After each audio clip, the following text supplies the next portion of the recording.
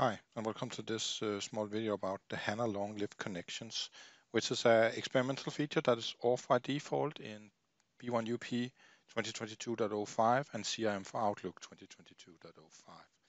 2022.05. But if you turn it on, you will see you get some more performance, especially in CRM for Outlook.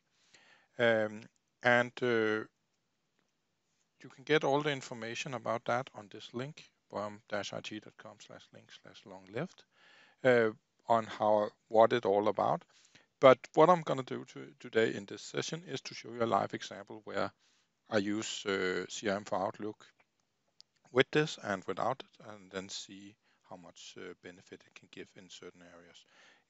Your miles might vary, but let's go in and see it. So here we are in Outlook, and to demonstrate it, I'm going to use the find system here. And right now, if we look in CRM for Outlook server, we don't have the enable thing. So I will search for SAP, and I will say click, and then I will count 1, 2, 3, 4, and so on. Click 1, 2, 3, 4. So roughly 4 seconds to find the 18 records I need here. Let's do it now with the file. And if you don't know how to add the file, you simply make a file called longliveconnections.txt. And then you take that file and put it in the CRM for Outlook server. And then let's do the same again. No need to restart SAP. And I will say click, then 1, 2, 3. So last time it was 4 seconds. Click 1. I didn't even get to 1. So you can see this is much faster because there's so many sequels actually being executed in order to do this. So let me quickly again take away the file, or I can simply just rename it to something else, and then it's not being picked up. SAP, click 1, 2, 3, 4 seconds, and again with the file.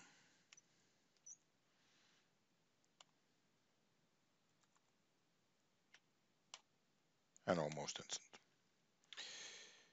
In the same manner, it will affect B1 Up, but not to the same level because there's simply not as many sequels and as many connections happening on, because we have so much caching in the system.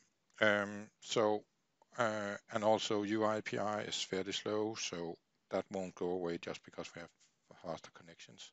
But for example, this document here, I did some testing. I don't want to bore you with it, but 100 lines running a SQL, in my case, a line loop with a SQL on it. So if we go here, have a look at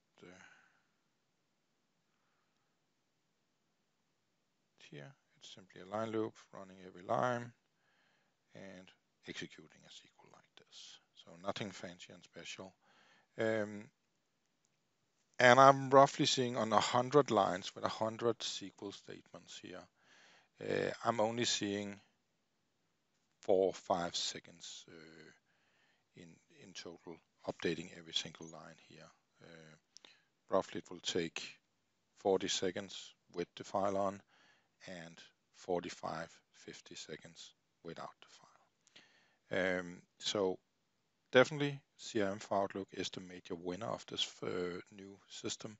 It's not really B1 Up, but again, why not take the 5 seconds? And if you do much more SQL than just a simple one like this, then it might make more sense to you.